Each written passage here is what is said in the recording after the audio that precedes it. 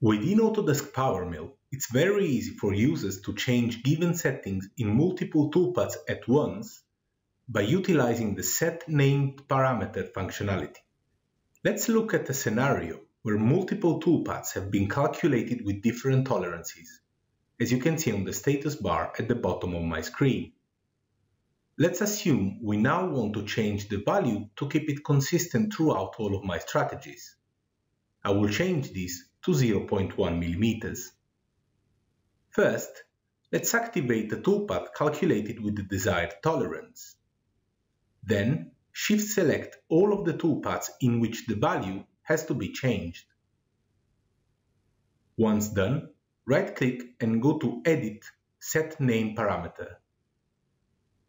In the box that appears, type Tolerance and click on the green tick to accept the changes. I will now have to recalculate my toolpaths, but we can immediately see on the status bar that they have been assigned the correct tolerance value.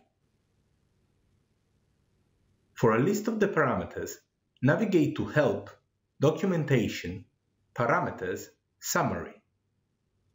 Here you will find the identifiers and the descriptions for each of the parameters available within PowerMill.